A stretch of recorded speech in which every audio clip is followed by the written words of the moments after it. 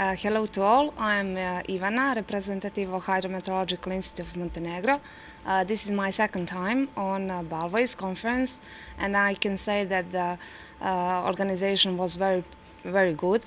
I can say it was perfect. So the topics were very good, and they will find, I hope, application in all countries.